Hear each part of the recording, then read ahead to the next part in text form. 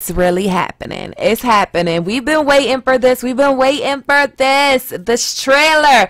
Oh my God. This trailer, House of the Dragon trailer, is so lit. And there is so much going on. So much to break down. So much to explain.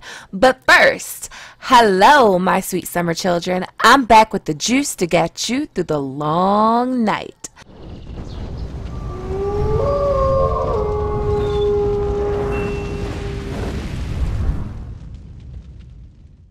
So HBO Max dropped the long-awaited House of the Dragon trailer, and baby, we waited for this. Like, the diehards have been here waiting since 2019 for this juice, and this trailer was everything I wanted to see. It just was, period. Like, it just gave all it came to give. Like, it was dark, it was dreary, it was emo as fuck, which is exactly what you would expect for this, like, this time period in Westeros. It's the Dance of Dragons, y'all. The dragons are dancing, and everywhere the dragons dance, people die. But anyway, looking at the trailer, this time period in Westeros is about 120 AC. And I think based on the trailer and the information that we have from filming and news breaks and different articles, season 1 is going to be telling the events and the story that led up to the Targaryen Civil War, the Dance of Dragons. For some timeline context for my show lovers that didn't necessarily read the books, like, I'm not even shaming you, babe, like, you should read the books, but it's cool if you didn't. I got you. So the beginning of Game of Thrones takes place in 298 AC. House of the Dragon takes place 178 years before episode 1 of A Game of Thrones. House of the Dragon is like House Targaryen in their prime. But let's get into the juice. Like, let's get into the trailer. So the trailer opens up with Corlys Velaryon saying, "What is this brief mortal life if not for the pursuit of legacy?" So let's chew on this for a minute, because I think it's a superb quote from a superb man. It kind of sums up the story that's being told. A lot of these characters in this universe are on the pursuit of legacy. They're in pursuit of legacy. Like, Tywin Lannister was a real big one in Game of Thrones. But in House of the Dragon, Corlys Velaryon, like, his legacy is almost unmatched. He's the sea snake. He's the Lord of the Tides. He made House Velaryon the richest house in all of Westeros. His wife was a Targaryen princess, a dragon rider. They birthed a daughter, another dragon rider that married a prince and gave birth to his little baby princesses. Like, he had a son, another dragon rider that married a queen. He was loyal beyond measure. He explored more of the 7 seas than anyone ever has. He's been to fabled lands, and his legacy is undying. Literally, like, undying. Like, the man is just, like, fucking fabled at this point. I bet he's saying this quote at, like, someone's funeral on Driftmark. Name starts with an L, ends with an A. But back to the quote. This is a story about legacy. Like, that's what this story, the story that's being told, is about the Targaryen legacy, the fall of the most powerful dynasty that ever was. And this fall, this Dance of Dragons was, like, it started internally. And it was totally avoidable. And that's one of the things that makes it so fascinating, right? You see this train crashing, you see it coming to, and all you can do is watch. All you can do is watch. So we have Rhaenyra at what looks like Dragonstone. And I'm thinking, like, first of all, I love Rhaenyra's look. I'm just going to go ahead and say it. I love it. But I think this might be, you know, funeral attire. It's dark. But then again, House of the Dragon's color, like House Targaryen's colors, one of their colors is black. So I'm not going to read too much into this picture. And I'm thinking that this shot is Dragonstone as well. But I'm wondering, is it really Dragonstone? Or is it Driftmark? Because when I enhance it, I see this interesting looking gate thingy. And I don't recall that being on Dragonstone, but that could be on Dragonstone, and I could just be bugging. But let me know in the comments if you think it's Dragonstone or if it's Driftmark. I mean, these islands, Dragonstone and Driftmark, like, they're right next to each other, so they will likely look similar in landscape, but the castles themselves are vastly different. So we have Daemon, and next to him is Mysaria, the White Worm, Lady Misery. If y'all don't want spoilers, like, I don't know what to tell you, because I need to explain what's going on, and how can I explain it without spoilers? Basically, Massaria was putting that magical coochie on Daemon, and Daemon got her knocked up. And the Targaryen tradition is that a child would be like presented with a dragon egg so they could have their own dragon, like the dragon would hatch and shit. But Viserys was like, fuck out of here, bring that egg back, ain't no bastard getting no egg. And it looks like in this scene, Viserys has sent Sir Otto Hightower, the Kingsguard, and even like the Maester to retrieve the egg back from Daemon, which, first of all, this ain't in the books. But second of all, Sir Otto Hightower is the reason this whole fucking Dance of Dragons is going on. He's Tywin part 2, but like just not as smart. Because Tywin would have killed Daemon a long time ago instead of like playing cat and mouse with positions and titles and succession. Like, I hate Sir Otto. It's like, if you like him, you're probably not gonna like my channel anymore, because I'm gonna like, he just emits small dick energy, and I just don't have room for any of his bullshit. Like, I am not gonna look at the higher side of him and the purpose of him. Like, no, fuck him. Anyway, we then get a shot of a dragon flying over King's Landing. I was trying to figure out, you know, which dragon is this? Like, it's too, like, to me, the dragon kind of looked gold. So I was like, okay, so is it Sunfire? Like, it's too soon to be Sunfire. But then I did notice, like, this red on the wings. So I'm thinking it's Daemon returning to King's Landing on the back of Caraxes. And when I saw it, I thought of this scene, and I think it's a scene from the 5th anniversary tourney at King's Landing. And here's the quote from the book. Yet one was there who wore neither green nor black, but rather gold and silver. Prince Daemon had at last returned to court, wearing a crown and styling himself King of the Narrow Sea. He appeared unannounced in the skies above King's Landing on his dragon, circling thrice above the tourney grounds. But when at last he came to earth, he knelt before his brother and offered up his crown as a token of his love and fealty. Honey, this tourney is where it all goes down. It's the greens, it's the blacks, it's the green dress and the black dress. This is where the Targaryen factions got their names. I honestly think they may combine some of these tourneys that go down in House of the Dragon, because we have to see Daemon fight Christian Cole at Maidenpool. But are they going to do that separate? Are they going to like mash up some tourneys? We know we are getting the fight between Christian Cole and Daemon because we've seen it in the teaser.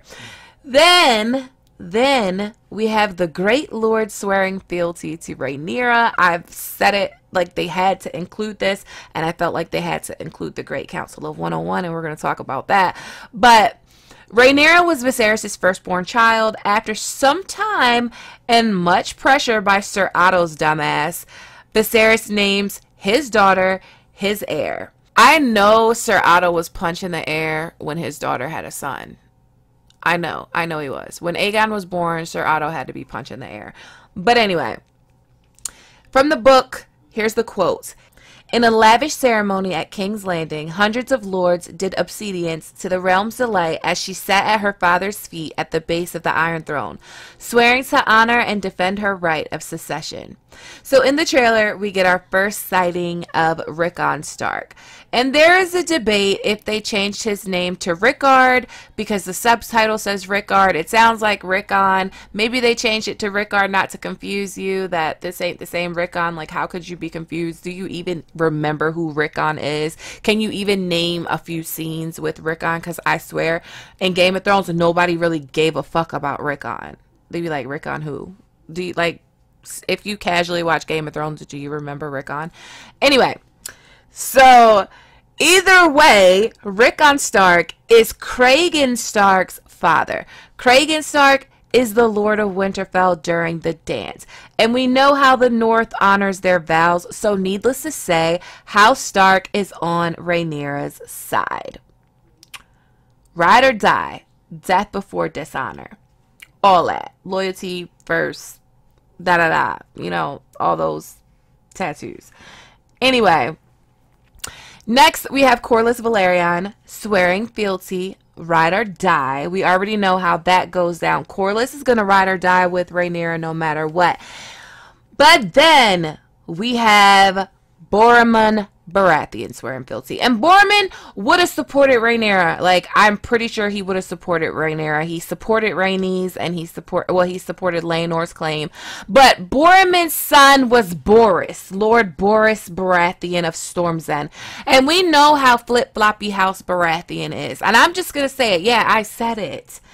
It's really not up for debate. Like, House Baratheon is a flip-floppy ass house. Like look at Game of Thrones. Look at Game of Thrones. We literally had 3 crowned kings during the War of 5 Kings. Renly, Stannis, and Joffrey. Wishy-washy as fuck. Need I say more? Yeah, the Iron Throne looks so good. Like, the throne room looks so good. All of it just makes me want to cry. Like, you should have seen my reaction on Twitter. I was just going off. Like, we've been waiting for this. We've been waiting for this. We've been dying for this, actually.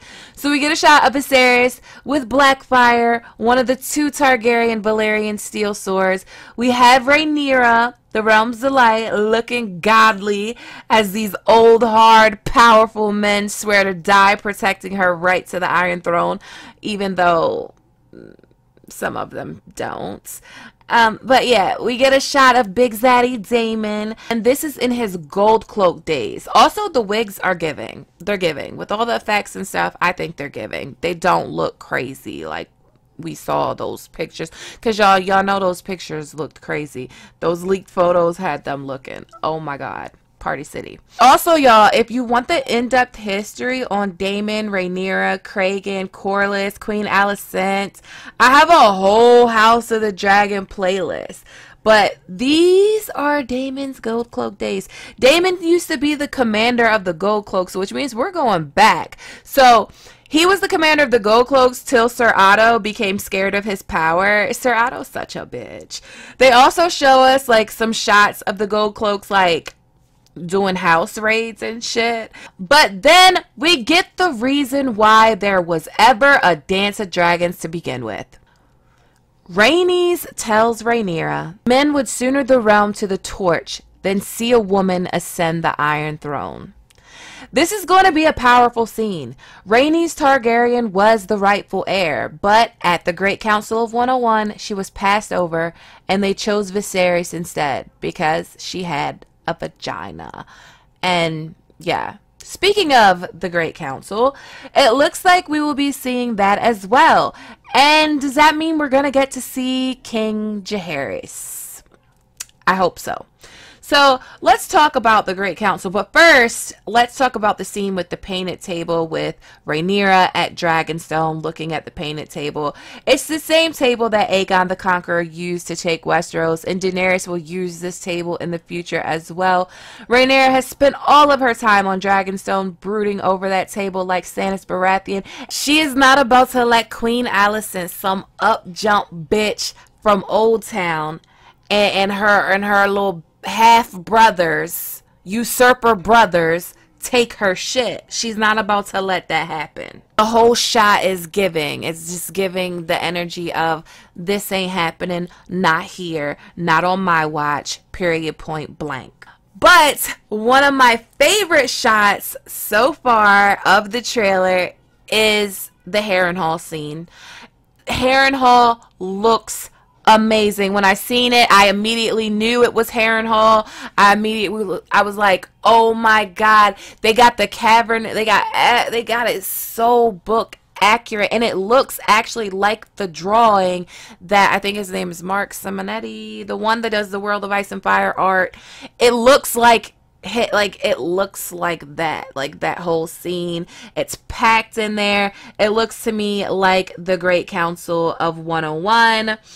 And the Great Council of 101, basically all the Great Lords gather in Harrenhal. So that means the Starks of Winterfell, the Baratheons, the Tyrells, the Targaryens, all of them, everywhere, gather in Harrenhal. The River Lords, all of them. And they decide, you know, who's going to succeed King Jaehaerys on the Iron Throne. And spoiler, It's King Viserys, if that wasn't painfully obvious. But I definitely think this will be near like the beginning of the series. Like, we need to see this because this is like fundamental in to tell this story. So we also get a shot of this trunk being carried down an aisle, someone sitting on a throne or a high seat of some sort. It still looks like Harrenhal. It could be dragon eggs. Like, when I seen the trunk, I thought of Daenerys' dragon eggs immediately, wedding gift.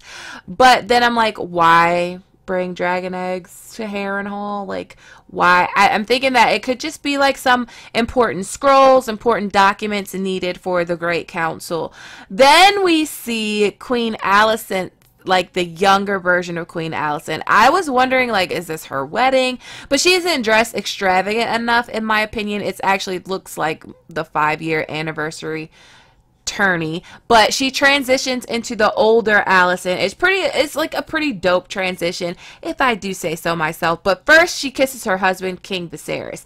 He has this like book accurate crown. Like, so much stuff I've seen in this trailer is so true to source material. Like, I want to cry. I want to cry that people are actually putting together this series that give a fuck about the books, that actually care about the books. Like, they actually want to protect the source material, and like, you know, that just doesn't happen anymore. A lot of times everything's all about the dollars and the cents, and if it don't make dollars, it don't make sense. But you can make sense and dollars at the same time, and actually, it's my belief, you'll make more dollars if it fucking makes sense. I'm not even talking about season 8 of Game of Thrones. Psych. Yes, I am. We have the scene of Sir Otto talking to his daughter. He's telling her, we play an ugly game, but you have the determination to win it. And tell me he doesn't sound like Tywin Lannister. He wishes he was Tywin Lannister. He's not. You're not Tywin. Have a fucking seat. Goodbye. There is a dragon egg. It's being warmed for breakfast. I'm just kidding. A dragon egg is being incubated in the flames, which makes sense because Daenerys incubated her eggs in the sun and in the fire. But I did think that shot of Queen Alicent by the fireplace, I do think that she looks stunning. I have a good feeling about the scenes we are going to get with Alicent and Sir Otto. I do think they're going to remind us a lot of the Cersei Tywin scenes, the Tyrion Tywin scenes. Yeah, Sir Otto, you have some big shoes to fill. But anyway, then we have the shot of the Valyrians coming up in the place to be, looking regal as fuck. I think this is a wedding, and you know, weddings in Westeros just always seem to be a bloody affair. So I wonder what's going to happen at the wedding. But we get a younger Daemon with short hair, Rhaenyra dancing with Laenor at which seems to be her wedding. She's wearing white. Her hair is done up like Marjorie's when Marjorie married Joffrey. And the realm looks to be celebrating, which is interesting, like that the trailer cuts to Driftmark, a funeral on Driftmark. Now, this looks like Laena's funeral. Everyone's dressed in black. There's a sarcophagus. This is where I think Corlys gives the legacy speech, and Laena's death is the turning point for a lot of things. Laena's death is what allows Daemon and Rhaenyra to marry, but it also frees up Vhagar, if you know what I mean. So we get a shot of the HBICs, Rhaenyra, and Alicent. Alicent is with Christian Cole. Listen, Alicent, she's a member of the Greens. She's the head of the Greens. You know, I do not like her. I do not like the Greens. I think the Greens are so fucking wrong no matter how you slice it. But I'm telling you, like, the Greens aren't just like bad people.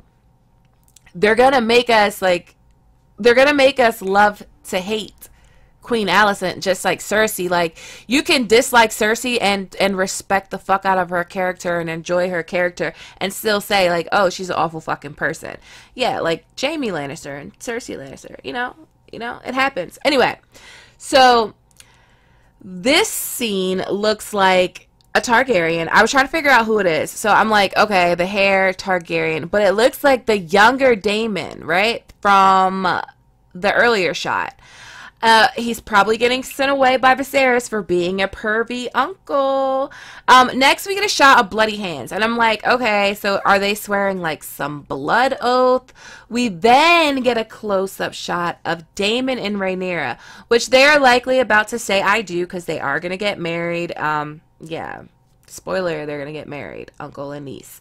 It seems like this trailer is kind of moving in chronological order. So then we get back to the other half of the first shot, which is Daemon and Sir Otto and their like beef, and Daemon just pulling out Dark Sister on Sir Otto, which gave me the chills. We also get a very interesting shot of Queen Alicent trying to stab Rhaenyra with the cat's paw dagger.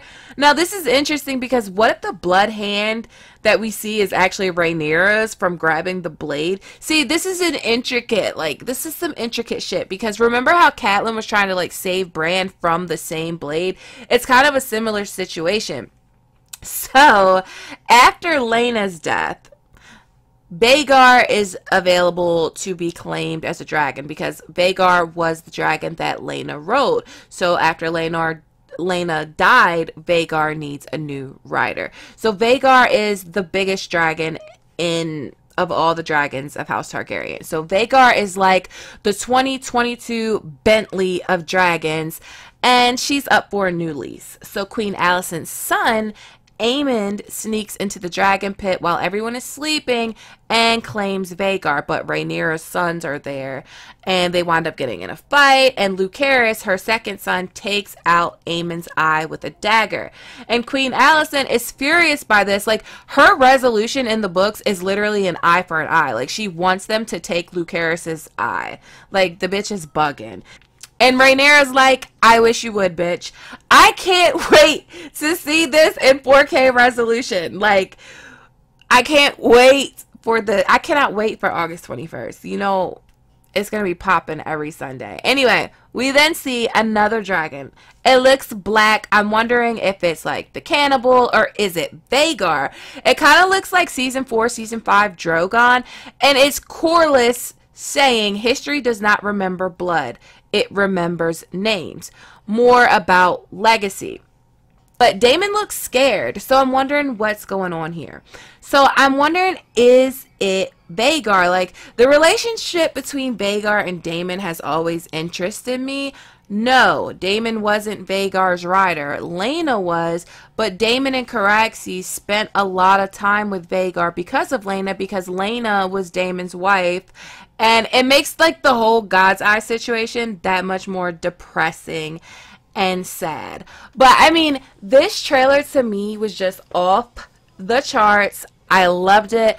I'm so happy. I'm still waiting on Winds of Winter, but, like, I don't know what the fuck George is doing. But, like, he's just going to have to take his time because, like, now we have House of the Dragon and it's Team Black all day. Queen Rhaenyra, rightful queen. But let me know in the comments of what you want me to cover next.